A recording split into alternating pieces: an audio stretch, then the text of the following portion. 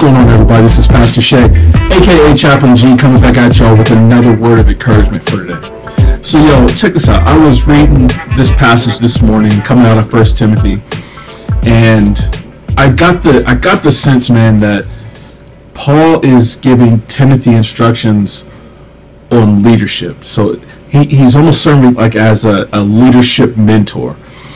And this section of the passage, as he's giving this mentoring advice, right?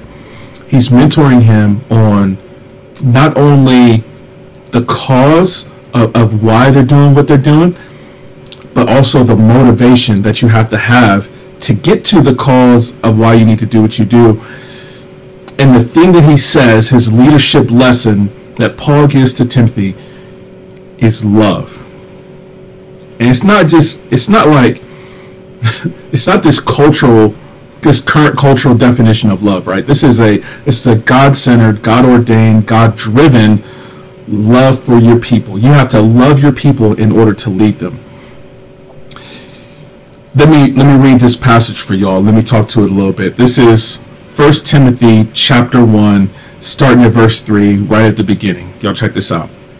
It says, "As I urged you when I was going to Macedonia, remain in Ephesus so that you may charge certain persons not to teach any different doctrine, nor devote themselves to myths and endless genealogies, which promote speculation rather than stewardship from God that is by faith. The aim of our charge is love that issues from a pure heart, a good conscience, and sincere faith.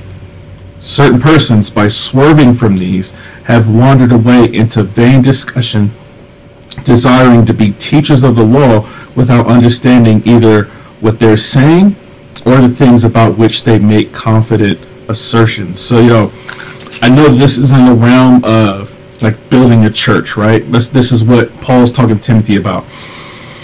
But you could take what he's saying and you could transplant it into other areas, right? Like as you're stepping into a leadership role, which is what Paul was trying to get Timothy to do. You have to have a love for your people, and you have to have the right motivation of why you're doing what you're doing. If you don't, Paul says that like you start getting into like all these speculative, rumor mill, not loving your people type situations. And I think it's where a lot of our current culture has gone astray. We look into politics, like as these politicians are going back to make these laws and different things like that. They go up there and they get caught up in all these speculative things, all these little side hustles that they try to do, all these book deals, all these backroom conversations, and they leave what is right and true and what is honestly supposed to be a stewardship from God. They're not going up there to serve themselves. They're going up there because God is giving them something that they're supposed to steward well. The people. They're supposed to go up there loving the people. And the love is not, when you love your people, it's not just, like I said, it's not this current definition of love where like love is love and whatever other hot mess that people say. Paul says the aim of our charge is love that issues from a pure heart, a good conscience, and sincere faith. Pure heart, good conscience, sincere faith. If you don't have that mix,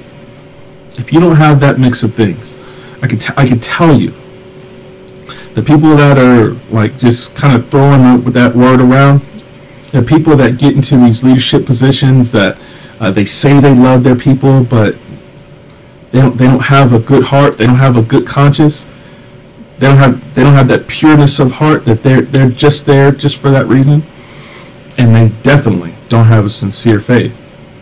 And then it just goes up in smoke, man.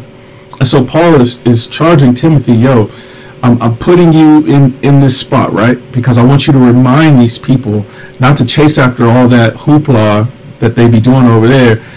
Our charge is from God himself. He wants us to love these people. He wants us to lead them. And when they go to lead them, the motivation they need to have is not for their own selfish gain. It needs to come from a pure heart, a sincere faith, and not just faith that everything's going to be okay. The faith he's talking about is faith in Christ. We have to have those things to have good leadership, because anything short and you start getting to all this craziness, right? And he says when that stuff happens, people start swerving.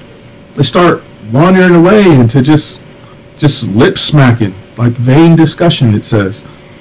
They want to feel like they're the experts in what they do, but they don't even know what they're talking about, because their aim is off.